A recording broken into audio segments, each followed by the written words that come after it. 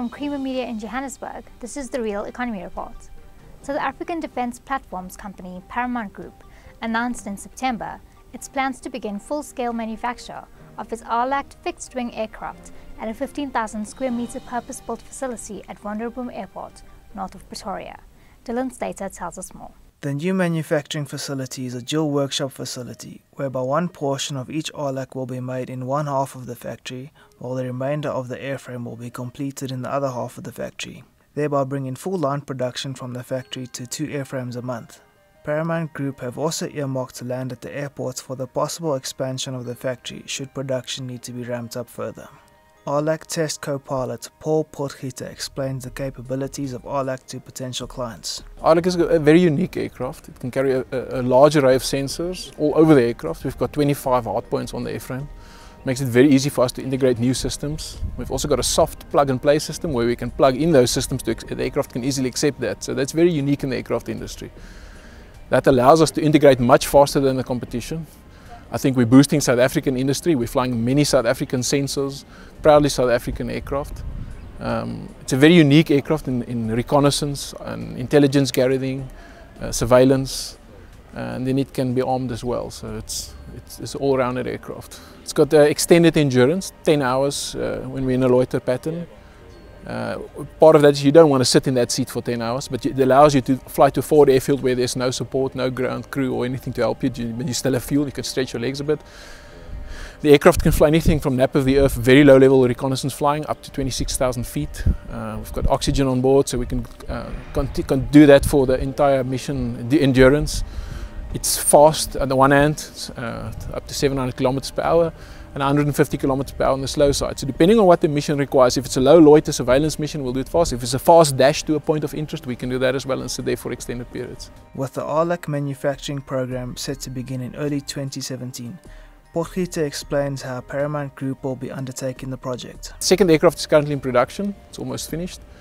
And then end of September, we're starting to move into our new factory at Wonderboom Airport, where we start producing low-level initial production rate next year, and then move up production rate up to 36 aircraft a year. In other news, South African defence group Denel launched its conceptual Africa truck demonstrator during this year's Africa Aerospace and Defence Expo, which took place at Waterkloof Air Force Base in Pretoria during September.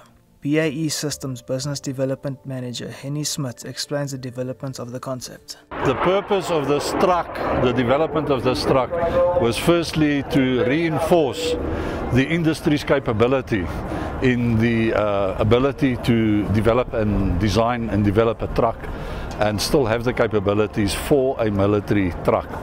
Okay, the military truck, the Africa truck as you see it here, is obviously its purpose is to carry cargo around Africa, and we wanted to design a purpose-built truck that could be modular in terms of the container. As you can see, that in this configuration we have a field office, but you could have a field ambulance, a field hospital, a container truck that does command and control, or even a petrol bowser. So the purpose is to have a single configuration truck that can have different back builds and carry different types of cargo under protection. There was a request to illustrate the capability to industry again, and we only had 10 weeks time. The challenge was to launch the truck at AAD. So this truck was developed and manufactured in 10 weeks time. The truck is based on a current vehicle that we have, the RG31 Mark 6. So in all honesty, yes, we had some of the development done on the RG31 Mark 6, and we took the technology of the RG31 Mark 6 and within 10 weeks converted that into an Africa truck. This truck's intention is not to replace the sawmill, or as we know it, the project that is there, Project Vistula, to replace sawmill. This is not the purpose of the truck. The truck does similar things to the sawmill, but it is not the intention of this truck to replace Vistula. As I said and reiterate again, The purpose of this truck was to reinforce the capability to renew truck technology. As we know, the sawmill technology since 1975, 40 years old. So we're renewing the technology, but definitely not the intention to be Project Vistula. The aging sawmill range, you must remember, in this specific version that we have here, it is a protected vehicle, mine and ballistic protected vehicle. In the sawmill range of vehicles, the protection was added as an afterthought. Once they started hitting landmines, they developed a protected cab which was put onto the sawmill. If you see the sawmill vehicle called the Quefwil, which is the protected version, you will see it's an armored cab that was bolted onto the truck. The soft skin cab was taken off and this was bolted on. Whereas the Africa truck, it's purpose built. This is not built on a sawmill chassis. We've used the RG31 Mark 6 cab and we've added the back to this. Also, the advantage that we have in terms of the container system, the ISO container system, not all sawmills are configured. Some sawmills are configured to carry containers, but then to roll on, roll off your container system, you have a system that you operate from the outside. With this vehicle, the intention is to be able to operate the system from the inside of the vehicle. Considering the new truck concept is called the Africa truck, there exists the potential to market the conceptual and modular design to other African countries or even international clientele. I asked Smith whether there are plans to broaden the market for the Africa truck in the future. In future, yes, but I think it's a bit premature. What's going to happen now is this is a demonstrator. We call it a demonstrator again, to demonstrate the technology still exists in designing and building such trucks. This demonstrator truck, which was built by Denel, will now be handed over to Armscor and the CSIR, and they will start conducting reliability and mobility testing of the vehicle, mainly at the test track, Eurotech test track. And after that, once those tests are completed, we will finalize the configuration of the truck and decide then what the final configuration would be, and also the decision on a fleet of these vehicles will then be taken. So a bit premature, but surely. That's why we call it the Africa truck. The intention is in future to market in Africa, but that will be in a while. The truck, as you can see, it's huge. In Africa, that's what you need, a lot of payload. So this truck gross vehicle mass is 28 tons. It has a payload capacity of 14 tons, which is huge. So the capability of the truck off-road, it's a huge truck. It's not designed to be fast, but it's designed to carry payload capacity of up to 14 ton.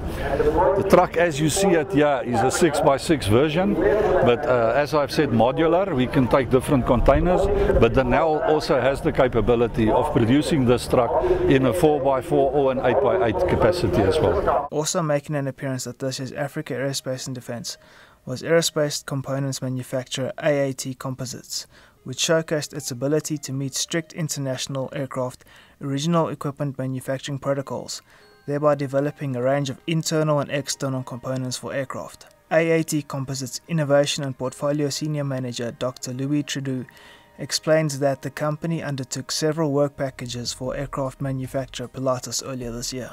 In February 2016, this year, we obtained a new customer in the form of Pilatus aircraft, which is a well-known OEM from Europe.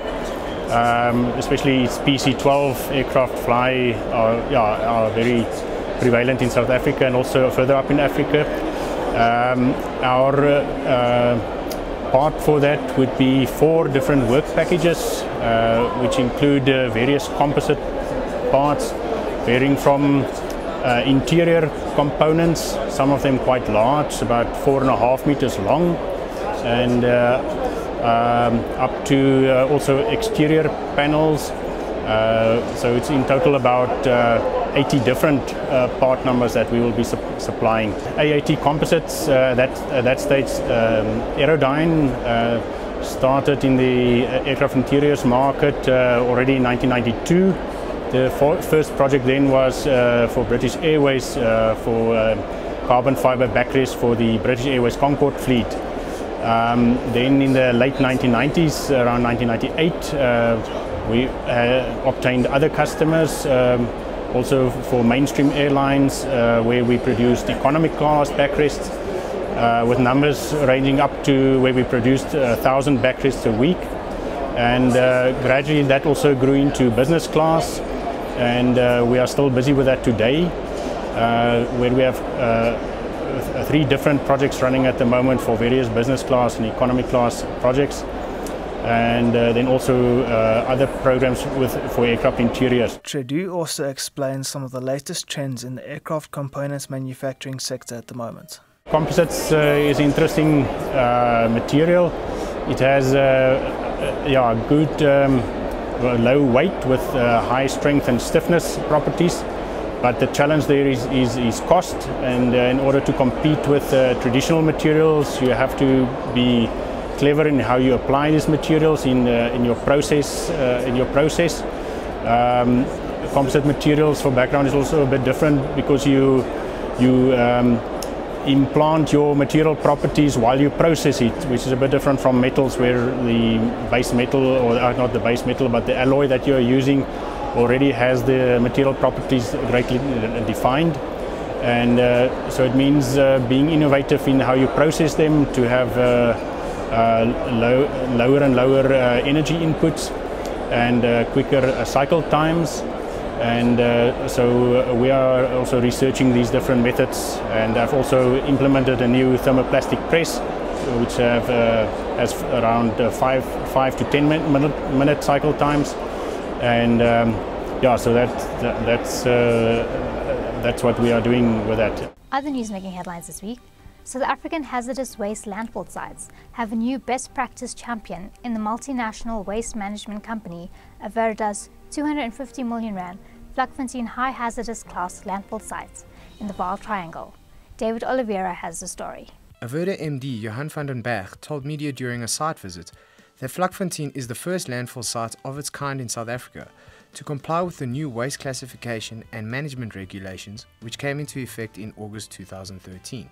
Vlakfontein is a unique site because, first and foremost, it's the first landfill site that's been developed in this area in 20 years. It's built to the latest standards, not only surpassing local standards, leading towards an international standard to really service those global international customers that seeks more. It is also the first landfill site to be constructed to the standards prescribed by the waste classification and management regulations for Class A containment barriers, and the first high hazard landfill site to be developed locally in 20 years. If you look in terms of our design, we've got a lot more stability in the design which prior landfill sites would have had. If one has a look at the leachate control, we've now avoided a situation where we've got leachate contamination with water runoff and rainwater. We managed to separate the two, where we can reuse a lot of the natural sort of sources we're getting for dust suppression and for compaction. And if I have a look at the liners, I mean, this is a new sort of design and license requirement for South Africa. And as we've discussed today, if you go and have a look at the various 7 layers that we've had to put in here, and I don't think there's a landfill site in South Africa that will even come close to this at the moment. The barrier or liner comprises a 1.2 meter deep multi-layered solution of compacted clay, high-density polyethylene, stone and geotextiles. The solution is designed to not only prevent harmful waste seeping into the soil, but also drain and capture environmentally harmful liquids, known as leachate. Leachate from Vlakfontein's 500 meter cubed Cell 1 site, which started accepting waste in May this year, is gravity fed into 2 5,000 litre tanks. Once the tanks reach capacity, the leachate is pumped up to the leachate dam. Vlakfontein will have 6 cells providing 6,500,000 cubic meters of landfill capacity. The cells will be constructed in a phased approach according to the rate at which preceding cells are filled. The site has a 30-year lifespan. The waste that is currently can be accepted at Vlakfontein runs from inert material or the least hazardous material to the highest possible risk associated with landfilling, which is type 1 waste. So Vlakfontein can currently accept the most hazardous material at site, provided it meets legislative requirements. The process of waste acceptance involves classification of waste assessment, and actually preparation of the safety data sheets for the waste. We at Averda understand that such processes do not really fall within the core processes of the waste generators, so we offer that service to to waste generators, and we classify and assess and prepare the SDSs on behalf of the clients. We make use of an external accredited laboratory for your baseline analysis, and we have an on-site laboratory verification lab to actually verify the parameters established during your baseline assessment. And from the time the truck arrives to the point of disposal, the procedure is actually very strict, and as required by legislation, we ensure that all waste is accompanied by waste manifest documents. It's verified through our laboratory verification process, and then escorted on site for safe disposal. And once the waste is disposed, the paper trail is tied up by the provision of a safe disposal certificate. That's Creamer Media's Real Economy Report. Join us again next week for more news and insights into South Africa's real economy.